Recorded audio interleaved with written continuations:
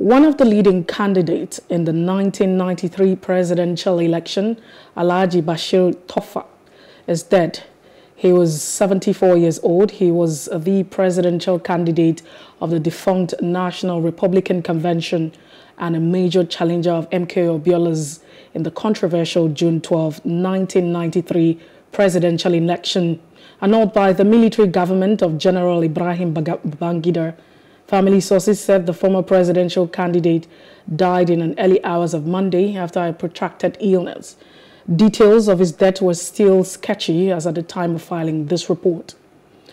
During the Third Republic, he was part of the liberal movement, which metamorphosed to Liberal Convention when he was not registered as a political party. Tofa joined NRC in 1990 and in 1993 when Babangida administration introduced the Option A4 system.